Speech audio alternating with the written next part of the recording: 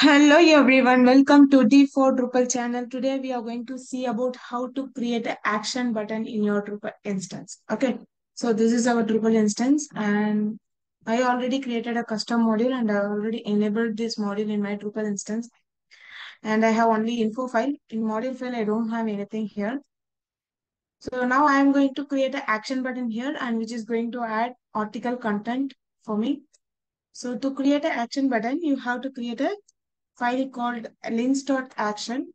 So module name dot links.action.yml. So you have to create this on root of your custom module. Once you created, you have to give a machine name. So always I prefer to give the module name first. Dot add article content colon enter, and then you have to give the root name. So when you hit that button, where the root should be redirected. Okay, so I opened node.routing.yml already. So here I'm going to use node add or node type. So this is the root I'm going to use. So I'm copying the root name here and pasting it, root name. And then you have to give a title. So title is add article content. And then where this button should be appeared. So for that you have to add a key of appears on. So here you have to give the machine name of the root. So this is the page. If you don't know what the root name of this page, you can do on this way. So create a formatter.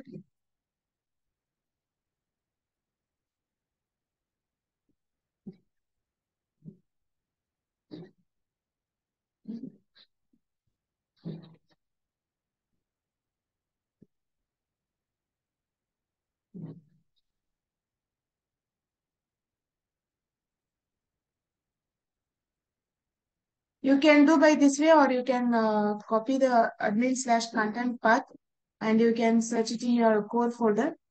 Or here we have an expose filter, right? So sure, this page will get called for the hook formatter. So I am using it.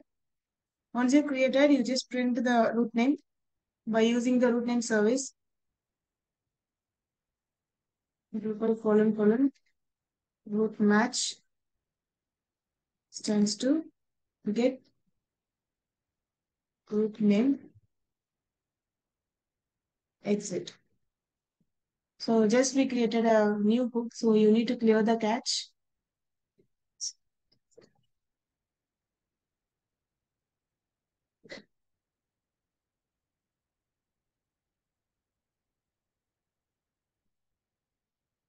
So here we got the root name. So just copy the root name and paste it on your appears on. After that, when you see the root name of node.add, here you can see we have a new parameter of node underscore type, right? So you need to pass the value for it so that when you hit that button, it will take you to the article page. So to do that, you have to add a root parameter, and then here you have to copy the node type.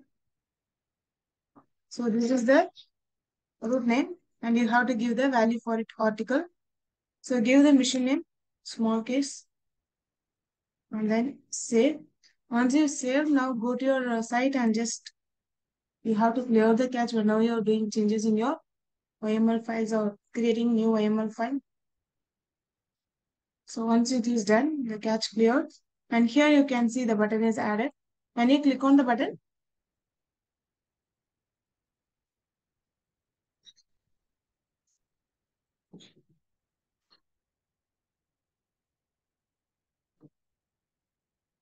it will take you to node slash add slash article. Okay, this is how you have to create a uh, action button. And if you have a parameter, you have to pass it. If you don't have, this is not required until this is enough for you to create an action button. And that's it about today's video. If you like the video, please share, like, and subscribe to my channel. Thank you. Bye.